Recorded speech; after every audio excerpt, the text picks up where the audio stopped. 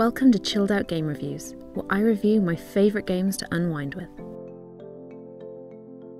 I would describe Kingdoms and Castles as a city builder meets tower defence game. The idea of the game is to build a thriving town full of happy citizens, and to keep everything from being destroyed by invading Vikings and dragons. Now, if this sounds a little more intense than most of the games I review here, just wait.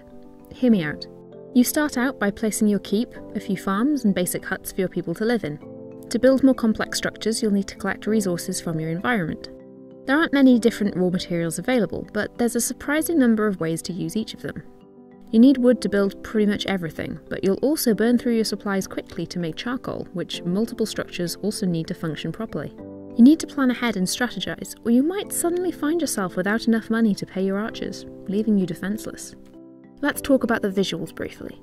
I love low poly art styles, and this game is a really great example. The high contrast colours bring an element of cartoonish fun, and I really like that your citizens are just a few cubes hopping about. Sure, some objects end up clipping from time to time, but that really doesn't bother me. In fact, watching a dragon fly through a tall tower is rather amusing. Now, I'm sure you're still wondering why I'm considering this a relaxing game when you're frequently having your progress hampered by waves of attackers. My reasoning is quite simple. The attacks don't do too much damage. They are more of an irritation, a little challenge to see how well you can fend them off. The Vikings will burn a few structures and grab a few citizens, and a dragon might light a few things on fire.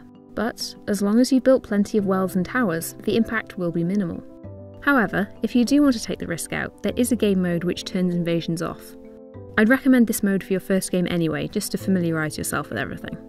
As a city builder, it's really well made. There's a lot of freedom in where you can build. You can even build out onto the water if you want to, and if there's a build height limit, I haven't reached it yet.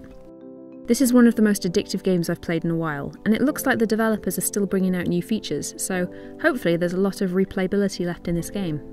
I really enjoyed watching my town expand, and I got a lot of satisfaction when I killed my first dragon. However, I can see how the constant threat of invasion isn't for everyone, so I have to give Kingdoms and Castles a chill out rating of 3 out of 5.